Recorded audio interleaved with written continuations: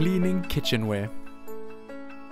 Kitchenware refers to all equipment used in a kitchen that is movable and includes items such as pots, pans, bowls, kitchen utensils, detachable pieces from electrical equipment, trays, containers, and a myriad of other equipment found in a kitchen.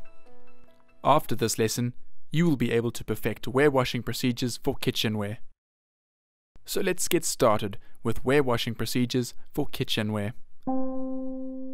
Because kitchenware is exposed to far more than tableware in terms of heat and heavy use, it is made from more durable, long-lasting materials. These items are designed to be practical and functional rather than pretty and attractive. This means that they can be handled and washed together, because it is not always likely to have enough utensils to fill a whole crate. As with cleaning tableware, ensure that you have crates and a pre-wash sink. The crates shouldn't be the same as the tableware crates and can be made from stainless steel. Unfortunately, there cannot be a decoy system for kitchenware.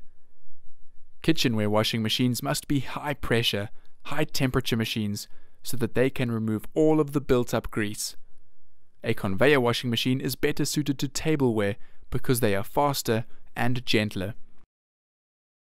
As items from the kitchen accumulate in the scullery, rinse the kitchenware in the pre-wash sink with hot, clean running water.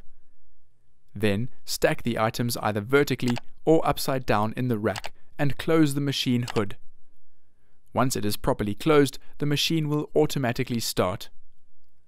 When it has run its cycle, slide the crate from the machine and leave the items to air dry. When the items are dry, arrange them in a clean, dry storage area.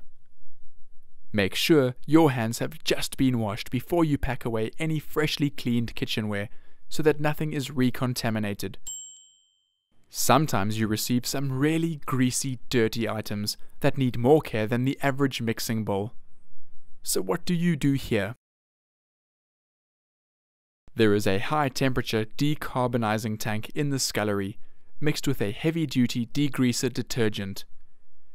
Very dirty, greasy items can be left in this tank for a few hours to soak off all the impurities before it is placed in the warewashing machine.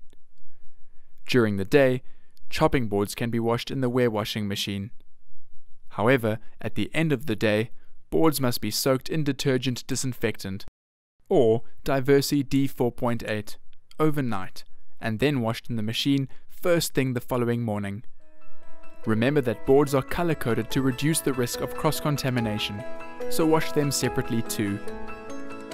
Congratulations on finishing the lesson on cleaning kitchenware in a warewashing machine, and enjoy putting all these principles into practice.